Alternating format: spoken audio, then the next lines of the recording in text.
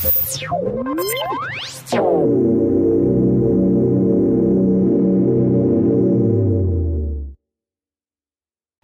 one of the other demonstrations for this chapter, you saw me run this command where I imported a CSV file that I had created and piped it to new AD user. Part of the trick with that was actually having the right column names in the CSV. You see, it's important that these line up exactly to the parameter names of new AD user. That way these values go into those parameters and everything works out. So kind of the obvious thing there is, how often can you rely on your personnel department to give you a properly formatted CSV? Yeah, that's what I thought. So let's go into this users.csv file. I'm guessing that instead of SAM account name, it's more likely you're going to have something like just name. Instead of giving you the name twice, which is kind of what Active Directory wants to see, you're just going to get it once. And instead of title, maybe it's going to say job title. So I'm going to save that. Now obviously, one way to correct this would just be to go in and edit the CSV every time they give it to you, but that sounds pretty tedious. Let's make a little room so we can see what we're working with. We can have PowerShell do that for us. So long as the personnel department is willing to give you a consistently wrong CSV file, and if they're exporting it from a database or something, it's likely they will, then you can have PowerShell kind of make up the difference.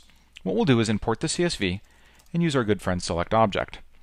We're going to grab the name, department, and city properties from that CSV because those columns are correct.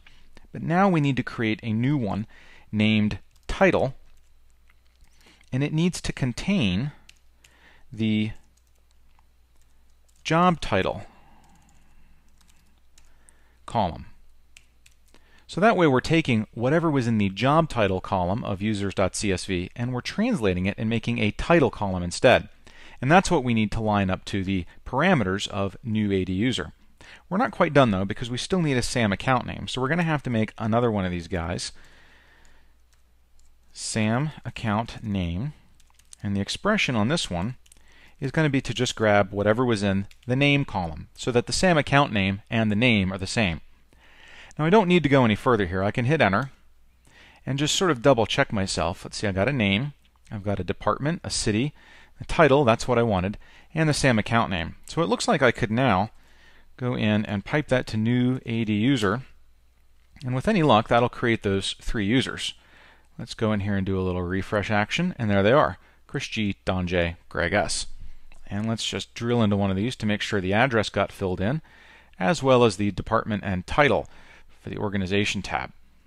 So you can use this neat little trick of creating custom properties to sort of fix the slightly wrong thing that someone else gave you and line things up so that they'll match the parameters of the next command in the pipeline so that you don't have to write a big script. You can instead accomplish this task with a one-liner.